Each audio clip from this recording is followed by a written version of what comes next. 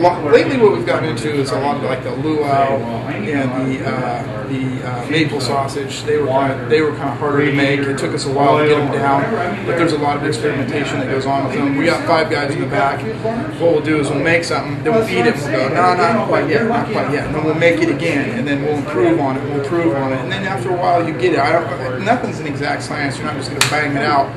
But then once you do get it, you'll know it just hits you, and everybody's like, that's bueno. You know what I'm saying? And then when your customers keep buying it, you know, and you go up from like 50 pounds a week to 100 pounds a week, then you know you got to dial. You know what I'm saying? If people keep buying it and they continue to buy it once they try it, and you know that you're getting a lot of it through the door, that's good.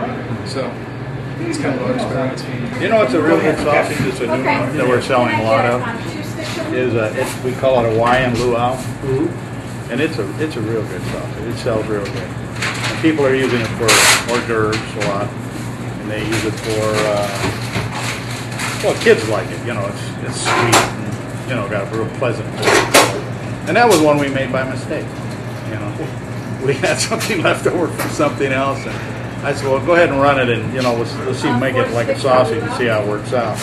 And it worked out really good. So we didn't sell that batch. We just tried it out. But we put a little more to it, and messed around. It took about maybe 3 batches, to get it the way you want it before you want to sell it. And then, we got out here and it sells good. Real good. Some things they send you spices by mistake, and you just try to figure out how to get rid of it. So you try to batch, and you get lucky and come up with a good recipe. Everything we do, we try to make it the best that we know how. We don't try to cut any corners. We try to use the best ingredients, the best stuff. We come out with a good product. You can't take something bad and make it into something good. It doesn't work. You're just fooling yourself. We eat sausage every day in here. We test it.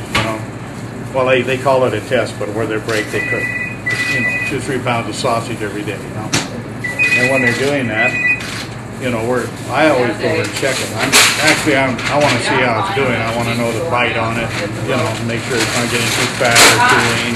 It all makes a difference.